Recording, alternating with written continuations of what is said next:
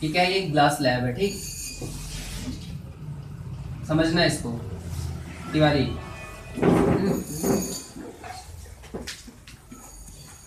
ये क्या है, ग्लास स्लैब, और ये हो गया आपका एयर, ठीक। तो प्रॉपर्टी क्या होती है बताओ। Sir, when the object goes from rarer to denser, then it bends toward the normal. Very good. When the light will come from air to glass, it will bend towards the normal. Yes, sir. And when it goes glass to air, it will Away from the normal. go away from the Normal. So this angle will considered as I, and this one is R. R. Okay. And this angle is incident angle of this surface. Yes, so sir. it can be considered as I dash, and this will be R dash. Okay. Now suppose the slab is not present here. So what will be happen? The ray will go parallel to this one. Yes. Okay. Yes. So what we have done, we have made one normal here, perpendicular. So we know that the perpendicular between two parallel lines is the distance of what? Distance of parallel lines. Okay. And it is known as lateral shift. Lateral shift. So first of all, we want to see that I is equal to R dash or not. Okay. It means the angle of incidence is equal to angle of emergence.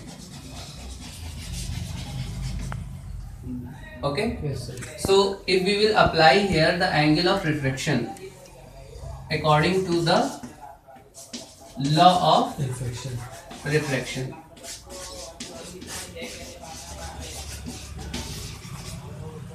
sin I upon sin R is equal to what? Is equal to Mu constant. refractive index of glass with respect to Water.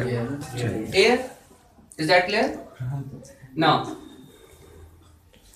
suppose this is angle, equation 1. Now using applying the same law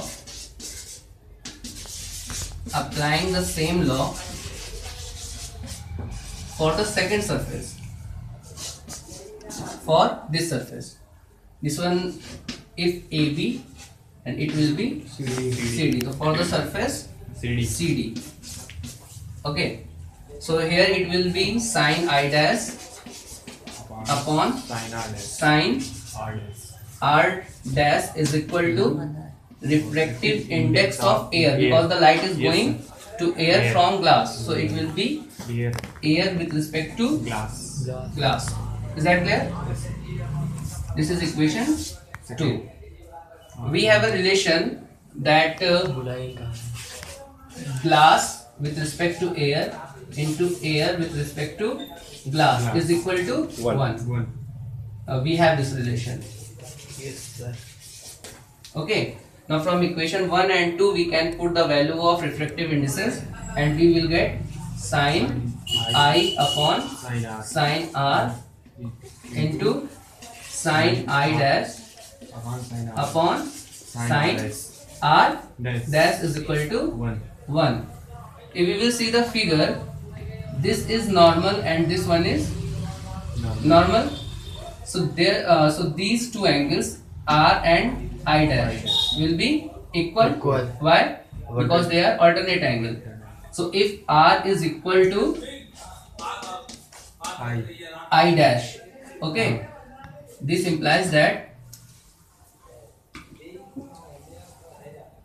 sin R is equal to sin I dash. Okay, from this relation we can cancel out sin R and sin I dash, and it will be sin I upon sin R dash is equal to 1. By cross multiplying we will get sin I is equal to sin R dash, and if sin I is equal to sin R dash, it means I is equal to R dash, and I is what? Angle of emergent and sorry, incidence, and R dash is angle of emergent, and therefore we have proved here angle of incidence is equal to angle of emergent.